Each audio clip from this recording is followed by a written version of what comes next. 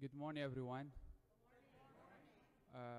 So first of all, before I start, thank you so much for having me here. And also the people who are sitting in the left. If I don't look on you, that means I'm not ignoring you, but because the microphone. So don't like say, oh, why you don't look to us? So first of all, before I start, since you all talked about hope, I want to each of you think one word.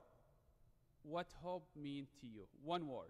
In your mind, write it down and just think about it.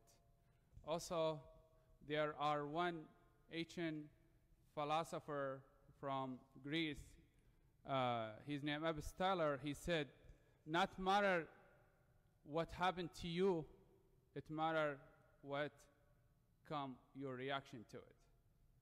So, life teaching us a lot. And today, from the people who spoke before of me, I noticed that they mention nature and mention everything God created it, and we learn from it. So today, I would love to mention some stuff so we could all of us learn from it, you and me. So I wanted to ask you, if you planted a planet in a box, closed box, you put seed, and this plant started growing up. In this box, it have just one small hole on the top, but everything is covered. What do you think the plant will do? Will go to the small hole in the box. Why? Because it's seeing the light. And the light is important in our life and how we could see the light. When something happened to you, trust me, there's always light behind it. But you need to look deeply to find it. And sometimes, as we are human, we are not patient. And we need to be patient when something happened to us, because that happened is for a reason. It happened to us to learn lesson. So I would love to share my story a little bit with you, because I think will help me and help you.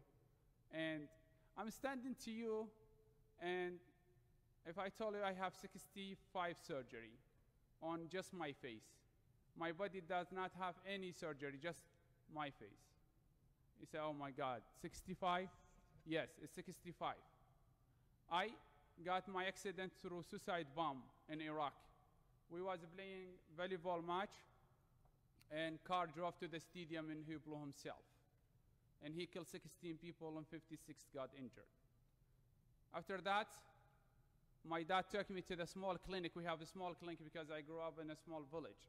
It does not have hospital, just mainly small clinic, like 2-room. So when a doctor saw me, he told my dad, go ahead, take care of your other kids. Qusay, half an hour will die. So they put me where the deaf people should be. It's not refrigerators, you think, like here in very advanced technology in America. No, just throw you on the floor and God be with you. So they put me in their room, and they started bringing bodies above of me, beside of me. 6 hours later, my dad came to take me home.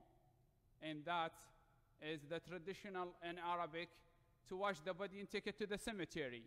You know, each culture that have its own traditional how to bury the body. So I heard my dad's voice, and I said, Dad, don't leave me, I will die. And he said, oh my God, my son is still alive. So he put me in a car, and he could not drive. So he asked one of the neighbor if he could help drive. So the neighbor did, and then they started drive to Mosul, the downtown, which is 65 miles away. On the way, we met American soldiers. And when they saw my injuries, they took me to their base for treatment. I just got to the helicopter, and I just felt they start cutting my uniform for the game. And the last word I told them, my stomach does not have any problem, the problem is just my face. And I went in a coma for 12 days. And after that, my family started looking for me because they didn't get any number or any email or anything to contact with American surgeons. So they thought I died and American surgeons threw me somewhere. And 2006, 2007 is the most difficult life for the Iraqi people because militias and bad people start controlling everything. So then my family did the funeral for me, and they got the death certificate from Iraqi government. And when I tried to call back, my dad, he didn't believe I'm still alive. Barely we convinced him I'm still alive.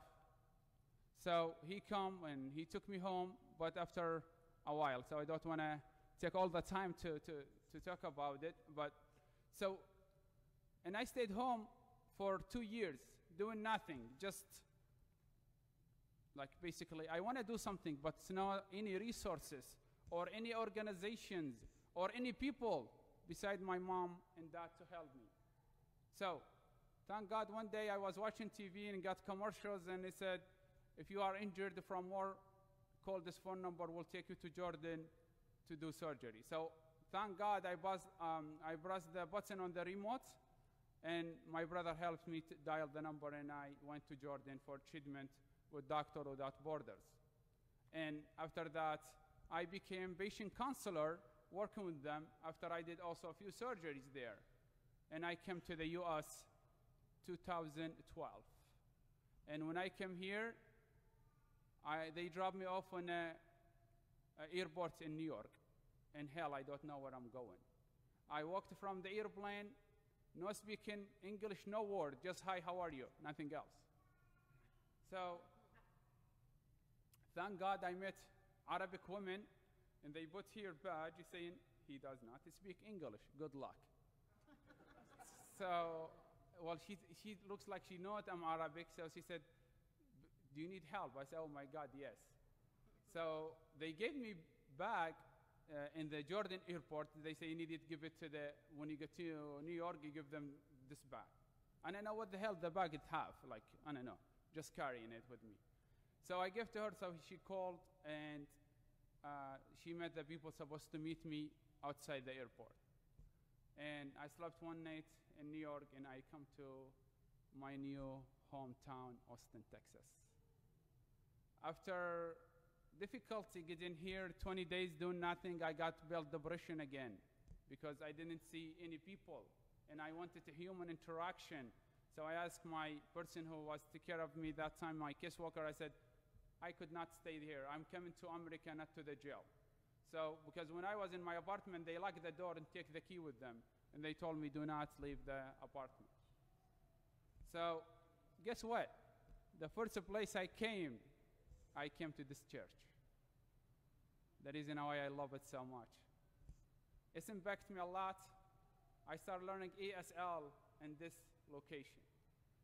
And 4 months later, I went to Austin Community College. I got my associate. I was in the keynote speaker. I was the top student in the Austin Community College. And I moved to University of Texas, and I got my dual degree in psychology and social work, and I got my master, and right now I'm doing PhD. Wow. The reason why I mentioned those achievements does not will come if I don't hope. I have hope. I met many people on the way told me you are not able.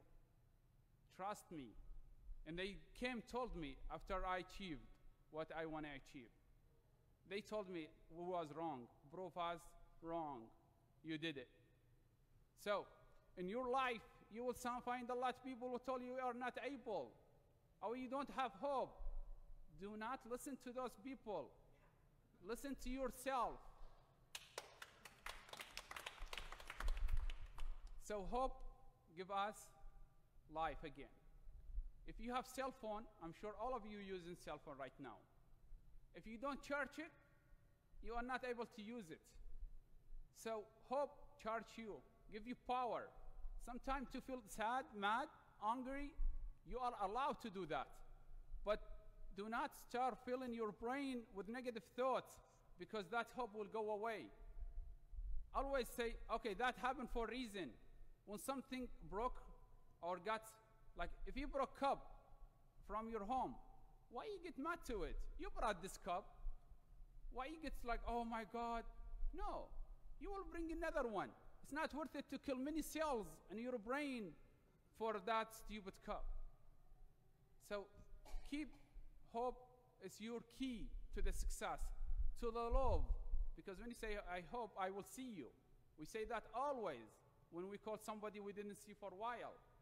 I hope I will see you soon, because you love this person. Hope give us love and care.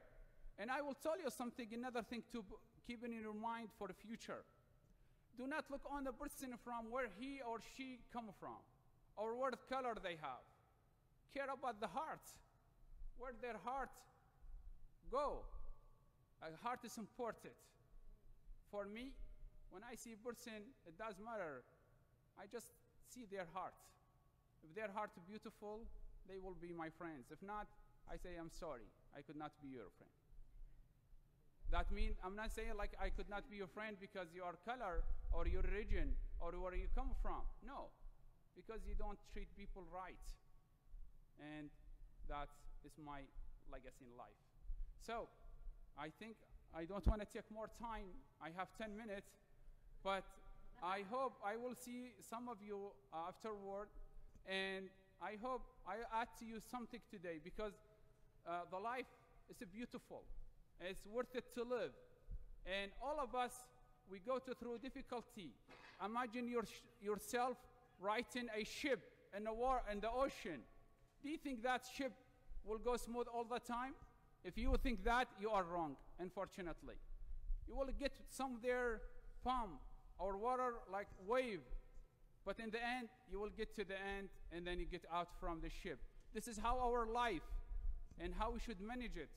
So, yes, you will get difficulty in life, but let's hope is the key to get out. So, I hope all of you being great and being peace, and thank you so much again for having me here. Thank you.